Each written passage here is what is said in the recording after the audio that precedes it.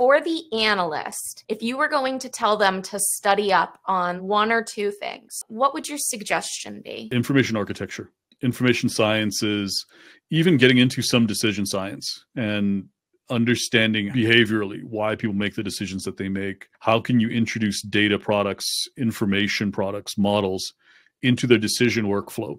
How do you map a decision chain? Understanding these components, everything from information sciences, information architecture, understand the rigorous component of ontology engineering, but go back and just make everything more pragmatic, because the scientific approach to ontology engineering will not work in your business. It just won't. So think about things in terms of, it doesn't have to be perfect. It doesn't have to be complete. It has to be better than what the business had before, and it has to drive a better outcome. It has to introduce more value.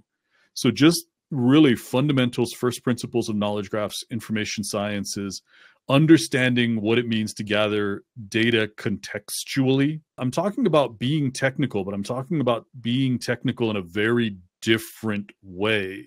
Savvy. Than you're used to it. You're used to, code equals technical sophistication. Being technical now means more of that information architecture. And so that's where I would go first. Really dig into information architecture, information sciences.